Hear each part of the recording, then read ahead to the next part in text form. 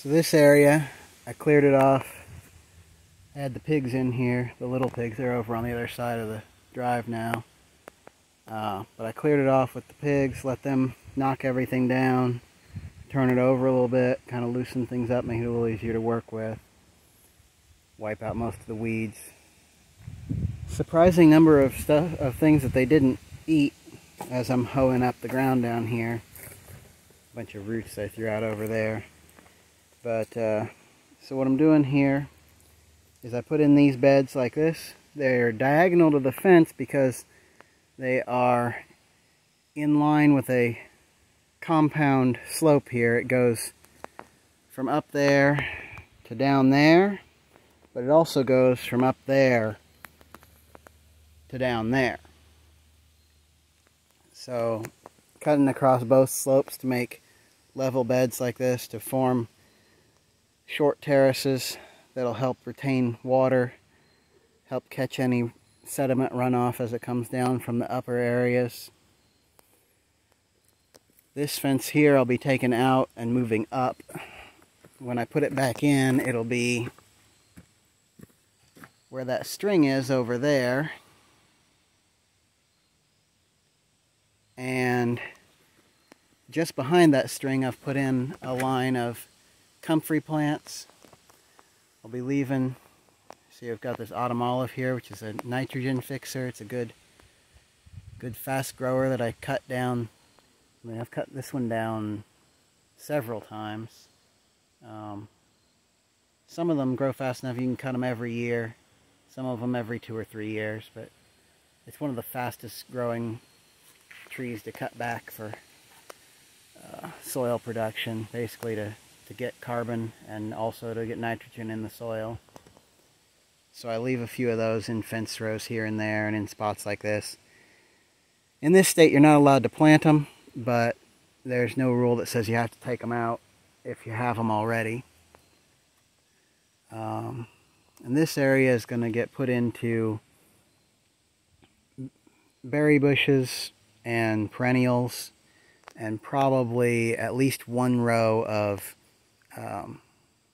hazelnut in the middle of it.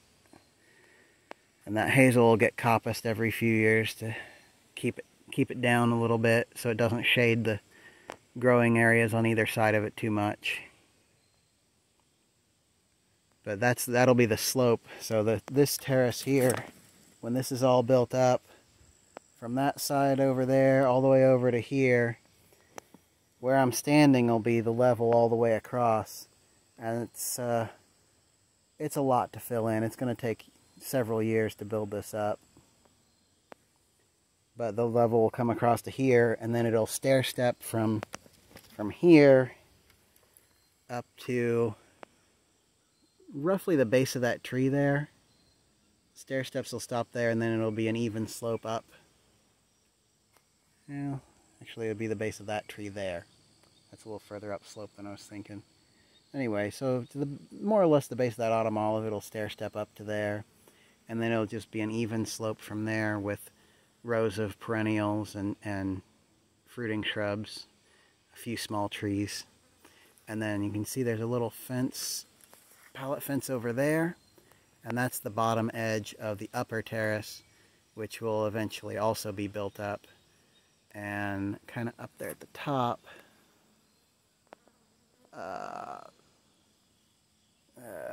you can't see it because it focuses on my finger. Anyway, up there at the top, that piece in the middle of the screen is a persimmon tree. And that is the upper edge of the upper terrace. And there will be a row of fruit trees, fruiting shrubs, and thornless honey locusts that'll be cut for coppice, and up there, you know, they'll be kept trimmed back so they don't shade the growing area too much. And they'll provide fodder and help keep the fertility up in the annual planting areas.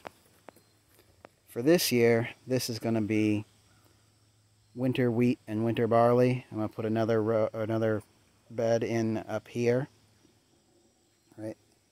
right here just above this one. And so it'll be winter wheat and winter barley in there. And I'll be turning this whole area into similar beds, running on the slope like that. And next spring I'll put some of those into brassicas. And when the winter grains come off early next summer, this area will go into cowpeas or soybeans, depending on which one I'm still looking for a place to plant at that point.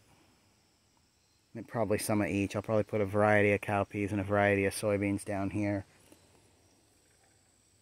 And yeah, so for a few years this will be in rotation like that. Vegetables, winter grains, warm season legumes will be primarily what's done down here as I build up this terrace.